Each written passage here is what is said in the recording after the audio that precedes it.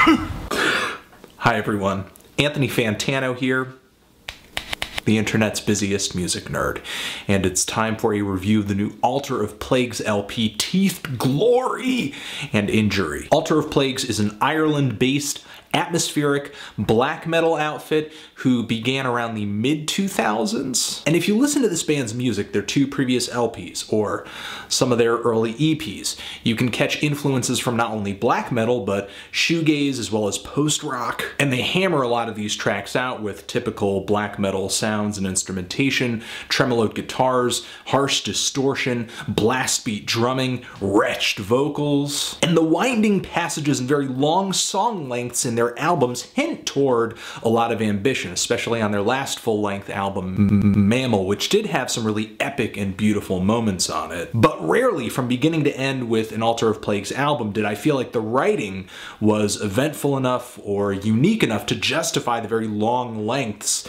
that this band stretches their tunes out to. Certainly the band would add details like some chanting or some female vocals. Their writing and the variety across their albums is definitely a bit meatier when compared to a band like Ash Borer. But I was really caught off guard when I was hearing some tracks initially coming out from this album, tracks like God Alone, a track that is incredibly straightforward, very riff-oriented, amazing vocals on the track that are just chilling. I'm positive after listening to this album, a lot of people are still gonna file this record under the atmospheric black metal genre label. But the band's compositions on this new LP are much less drawn out. The longest track on this LP is 8 minutes, with many of the other songs on here landing in about the 4-minute range. And this time around, the production is much less cavernous as well, with the drums, the vocals, and the riffs being right up front and much more substantial. On this record, they really have brought fire,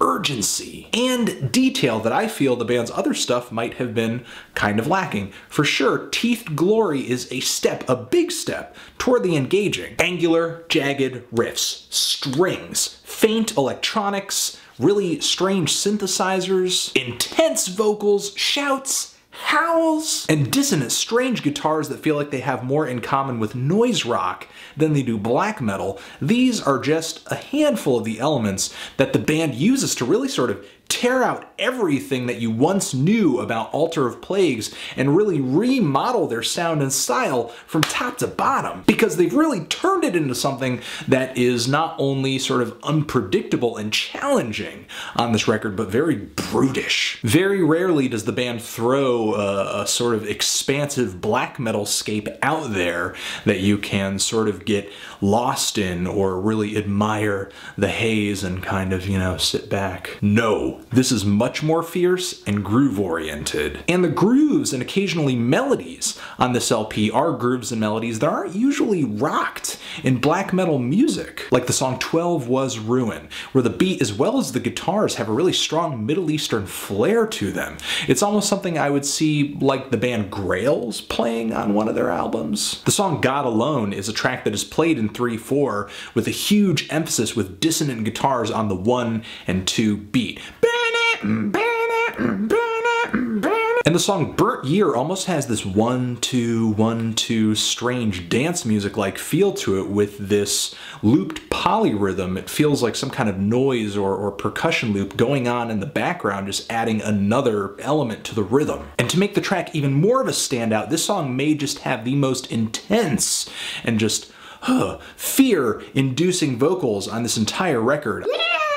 I mean, they really sound freakish. And that's another thing I really admire about this album before I go on about any other tracks. The vocals do have some real personality. Occasionally they toy a bit with those typical black metal wretches, but some of the lyrics are very audible on this LP, and everything from the more guttural growls to the ear-piercing shrieks make many of the songs on here just, stick in the back of my head. Furthermore, with the song Burnt Year, the song progresses into some black metal drum drum blasts that are backed up with shots of noise. Eventually the song melts into these droning, somewhat ambient tones. Surprise, surprise, surprise, and then the band finishes things off with a really epic and somewhat noisy ascent. It's a thrill ride, and it's an incredibly grim thrill ride. It's like a funeral march through a river of blood that is pouring into some kind of gargantuan demon's mouth, quenching his bloodthirst. Anyway, this thing is loaded with riffs and grooves of different shapes and sizes, really adding variety across the 9 tracks on this album, and what medium these grooves sort of come in, whether it be guitar or drums or some kind of electronic loop, which is the band's surprise of choice right in the middle of the very vast and slow track A Remedy and a Fear. And this surprise loop eventually guides the song into some really heavy guitars. And mind you that these heavy guitar passages sit in between a very quiet moment with chilled out, harmonious chorus vocals that almost sound cultish in how they're delivering their stone-faced singing. And after all of this comes distorted, dissonant, overmodulated guitars and electronics that just overwhelm the senses. Altar of Plagues is taking some serious risks, stepping outside of their black metal comfort zone,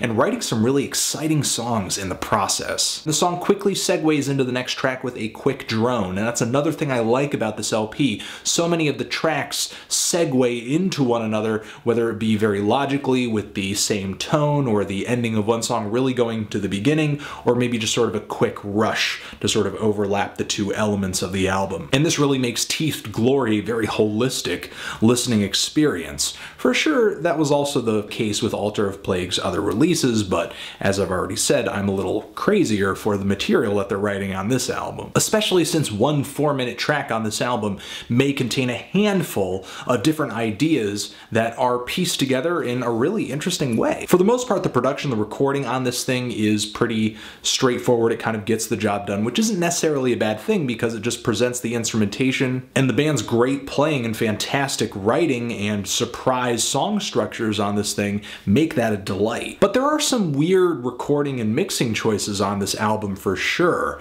The loops and some of the electronics the band chooses to use on many of these tracks don't exactly meld with the instrumentation in a very natural way from time to time. Songs may make a huge jump in volume from one moment to another. There may be a riff that jumps out feeling as if it is 2 times louder than anything else in the mix on a certain track. Considering the unorthodox past that black metal has had in terms of recording and mixing, I actually thought a lot of these strange quirks brought the album more character rather than kind of ruin my experience with it. Despite the saturation of ideas and sounds that are thrown at the listener, the flow and the evolution of this album is really sort of clear and impressive. The album is just like a mess of different ideas, but they're stitched together into this evil quilt of evil. And it just feels like there are a lot of stylistic, inspirational points for this album. Everything from metal to maybe a little bit of noise music,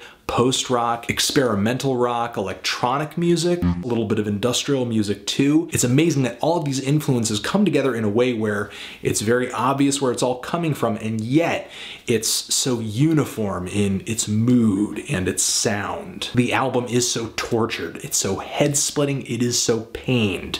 The only variation from this mood is really the last track of the album, which features a pretty heavy post-rock-like ascension that brings things into pretty triumphant territory. I'm really impressed with this LP. I thought it was great, one of the better metal experiences I've had this year.